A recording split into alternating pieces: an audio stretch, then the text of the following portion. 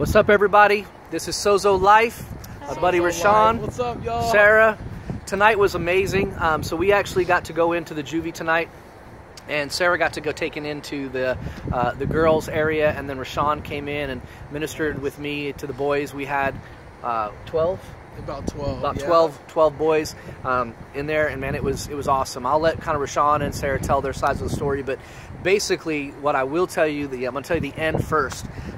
We had literally, I think only 2 didn't give their life. Right around 2. Yeah. I think 10 of the boys gave their life to Jesus tonight. And what was so funny is halfway through, while we're preaching, we even made them wait to the very end. But while we're sitting there preaching, they were just like, man, I want this. I want that. I want what God's doing. And they were really hungry to get it. And so I really just, me and Rashawn were just feeding them the desire to really want to lay their lives down. And 10 of those kids gave their life tonight to the Lord. And then after that, we asked for the Holy Spirit to come in and dwell inside them. And so after the Holy Spirit was descending, man, every one of them got a word from the Lord. And man, there were some tears, and just, it was beautiful stuff, man. God was really moving. So I'm just going to let Sarah and Rashawn share what they were doing and what God did tonight. Awesome. All right. Oh, okay, I'll go first. Well, tonight was amazing.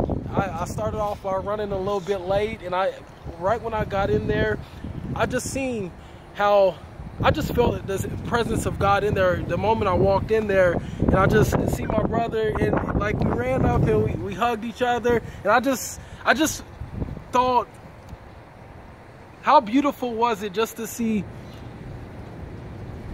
kids who were actually being distracted at first, to seeing their hearts just soften before God. And as we explained his word and how awesome the love of God is, and we always pointed back to the cross of Christ, and it was just amazing just seeing God work in and through each and every one of us. And even some of those guys were just asking questions, and they were like interacting and wanting to know more, and it was just a beautiful thing. And we got time to pray over, you know, a few of the guys. One guy had a messed up leg. Oh yeah, and dude, he had a messed up foot, had a thing on his foot, dude, man. And he was like, it was such an awesome deal to just see his leg. Like, it was what was it? It was like a cast. Like basically, he had kicked a door, and it said that he said that he fractured his bones, and so he had this like boot on his foot, man, to walk around. And so I told him, I said, we're gonna pray for it, and all that pain's gonna leave, and you're gonna be able to step on it, stand on it, and you're not gonna have any issues. And what was awesome was he said he felt, as we were praying over, and as you were, you know, just letting the Lord speak through you, he just felt this movement going around in his ankle. Then he actually stood up, and he was like walking around like nothing happened. Like, in praise God. And he was like, he was stepping on it. He was stepping on it. Such a beautiful sight. It's just amazing every time I come up here with Sozo Life, and just the miraculous things God does. And listen, we're walking out, you know, concluding the night, and the police came up with what was he, a 15-year-old boy? 14-year-old boy. 14-year-old kid in the back seat of this police officer, this police car. He was getting pulled in to get checked in for the night. And so, yeah. And Jason went over there out of the bowl. Jason went over there, and he starts ministering to this kid in the back seat, getting ready to come in here. And it was just a beautiful sight. And God revealed a lot of things to me as well. It was amazing. What's funny about that is the cop just shut up. He was just like, talk, man. Go ahead and talk to him. So I just got to minister to this kid, man, in the back seat of this car for, you know, 3, 4, 5 minutes. And the police officer, in fact, even the mic, whenever he was driving up, and he pushed the button, and when they were like, hey, who are you and why are you here? He was like, hold on. He told them to hold on. But I said, no, man, go ahead and talk to them. Yeah. And so, but anyway, it was awesome, dude. And Sarah, is it whatever?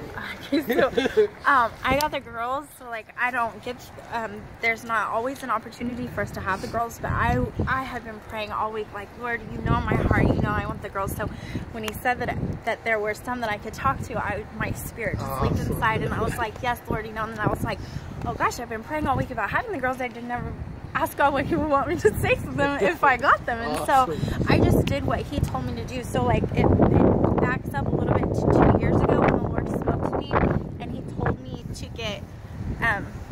to get a sleeve of tattoos, and so I did. And so when I walked in there, the first thing I did was take my jacket off, and it immediately started conversation. They want to know about my tattoos and what they represent and stuff like that. Well, the tattoos that I had, they represent my testimony. So I was able to begin with my testimony, and during me sharing my past with them, they heard me say, because I had said something along the lines of God told me da da da da da, and they were like, how do you know God told you that? Like, what does his voice sound like to you? And that was an open door for me to begin to share with them God's voice and what it sounds like and how you can recognize when he's speaking to you. And I had clarified they all had given their life to Jesus. They were all saved through the chaplain here. Each one of them had met with the chaplain and gave their life to Jesus, so they knew him.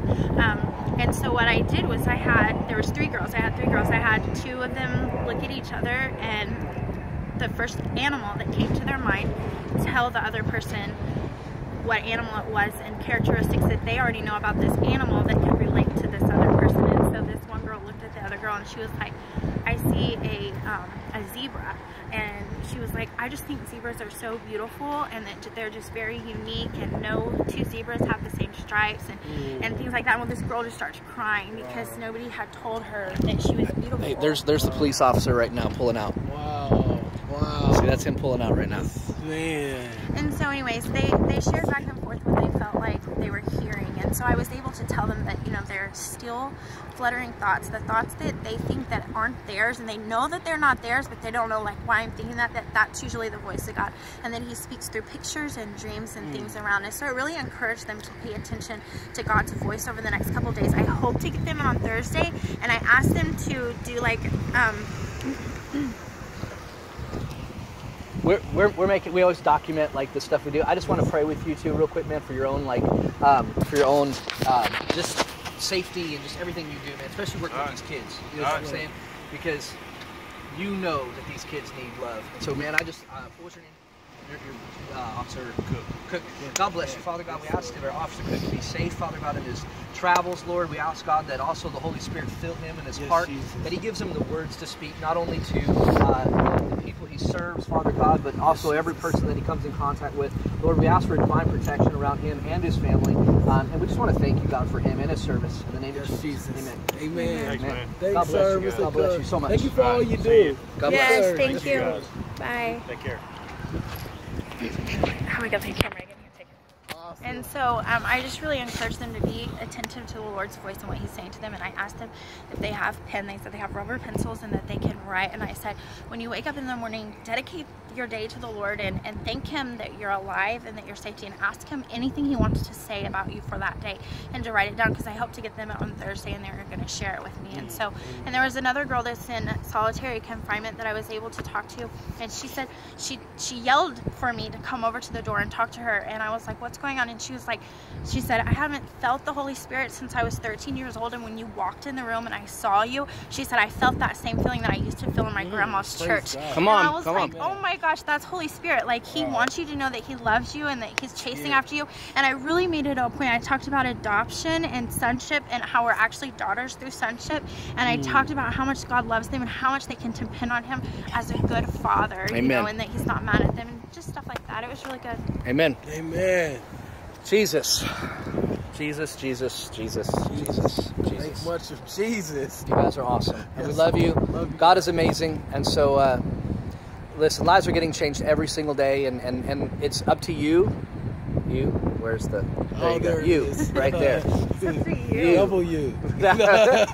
It's up to you to do it. And so, change the world by the light that you shine, and literally just go love on people.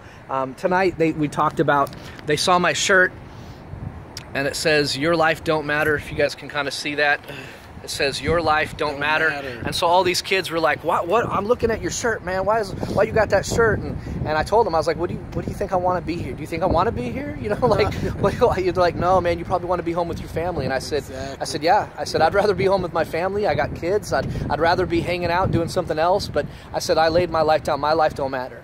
And so I gave my life here to serve you. And so they got to understand that a life lived for oneself is worthless, but a life laid down for others has value. you. And so that's what Christ did. There is no greater love than a man who lays his life down for his friends. And that's what Jesus did for us. And so that's what we're here to do for the world. And God bless you guys. We love you. God bless y'all. We love y'all. Jesus is amazing.